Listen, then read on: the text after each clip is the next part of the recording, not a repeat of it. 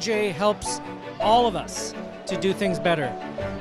Unlike so many other organizations, the NJA genuinely is concerned about helping lawyers help their clients, and they're helping victims. They're teaching lawyers how to prepare their cases for trial, to pick a jury, to prepare medical reports for presentation. With the growth of the bar, it's allowed for interaction and support between plaintiffs' attorneys, and I think that's what I love about the NJA. For us to succeed against the big insurance companies and big corporations, we really do need to share our knowledge.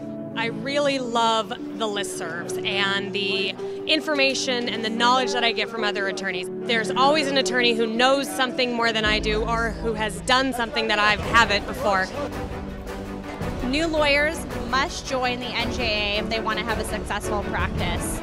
I would go to the CLE series that the NJA hosted and where they would have trial attorneys.